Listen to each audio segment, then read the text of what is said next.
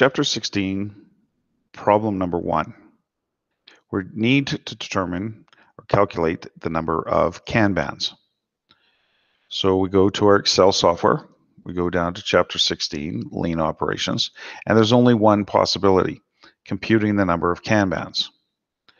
So you have two choices, given, the Kanban size is given, or you need to use the POQ, the production order quantity that we did in chapter number 12.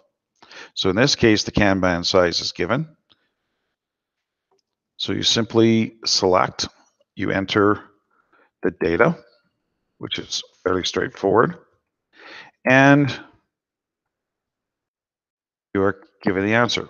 But there is an error in the formula in the software. In this particular case, what you need to do is you need to modify the formula, as I'm going to do here. You need to put in a bracket. There's a couple ways to do this. To me, the simplest is put a bracket before B7 and a closing bracket after B8, and now you'll get the correct number. So the formula is actually wrong. It's missing a pair of brackets, but you can change that quite easily. Or you can just calculate it by hand if you prefer not to use the software. So what does this mean?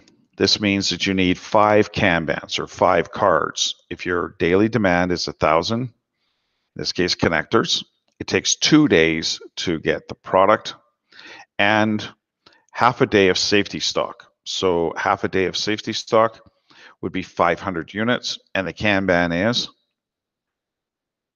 the size of the container is 500 connectors. So the number of Kanbans is 5.